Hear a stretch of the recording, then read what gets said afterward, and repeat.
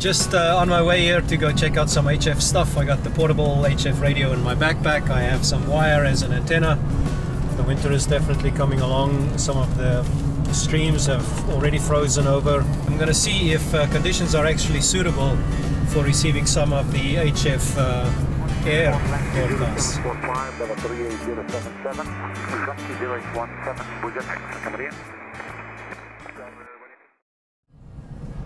I'm going to see if conditions are actually suitable for receiving some of the HF air broadcasts.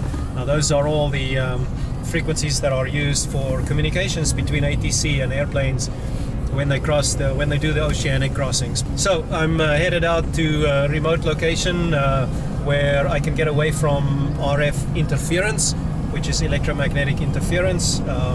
In the built-up areas, in the populated areas, we have power lines and all sorts of electrical appliances that will cause electromagnetic interference, and when you're trying to detect very, very weak signals, those definitely play a role, and it's causing just some background and static noise in what's commonly referred to as the noise floor. So we want to be in an environment where the noise floor is almost nothing and not detectable, even though that's never the case, because we always have atmospheric noise, which is caused by the sun and its electromagnetic radiation of its energy that is detectable throughout the radio spectrum, of course. But anyway, I'm going to try and see if I can find a suitable low noise floor area, and then we'll hook up the wire and see what we can hear.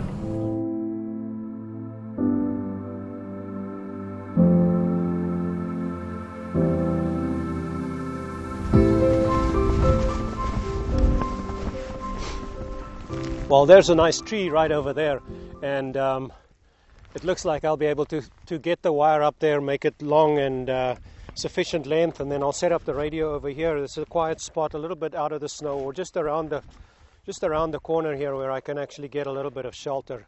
And in that tree over there, I can put the antenna wire, make it a little bit more vertical, which is more favorable for reception of signals from far away. And so a vertical orientation will give me the lowest angle of radiation or lowest angle of reception, which means I can receive the furthest distance signals. And we'll go into a little bit of how that works with an antenna orientation. So here we go. Yes, it is United 141 Delta, CPDLC, over New York next. 141 Delta, you are CPDLC.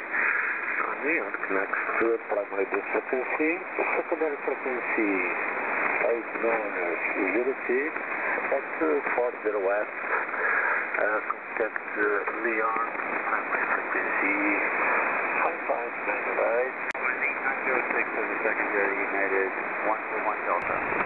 Okay, maintain this is the primary, the backup 2962, your cell phone check.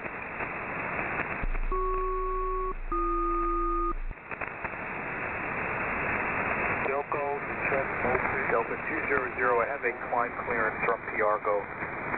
Piarco ATC clears Delta 200, climb to and maintain flight level 350, and report reaching. Read back.